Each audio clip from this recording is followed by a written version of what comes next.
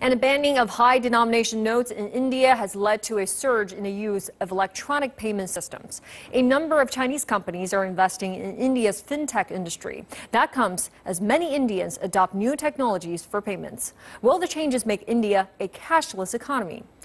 Ryan Moulter, take a look. After the withdrawal of high denomination notes from the economy, training camps like these have become a common sight in urban India. E-wallet companies are educating people to use their mobile phones for hassle-free transactions. Cash crunch in the economy has forced DP Rupal, a retired government official, to go digital. I don't have to go to the bank and stand in the queue. I can use this mobile, and by this mobile I can make payment wherever. For all my needs I can make payment. Like Rupal, for many harried Indians, e-wallets have come as a relief to avoid bank queues for currency. The e-payment players have increased their customer base by about 400% in a month. We were targeting 500 million users by 2020. Now we're targeting them by 2018. So we've fast forwarded that plan by 2 years. E-wallet brands are capitalizing on the favorable environment and are looking for new investments to cater to the customer needs.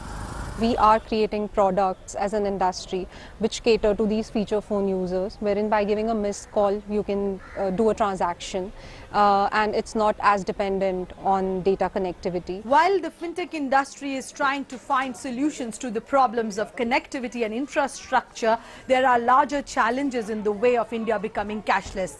We are here in a slum in the middle of Delhi where a large chunk of workforce lives, and the challenge here is to actually convert illiterates into becoming digital literates.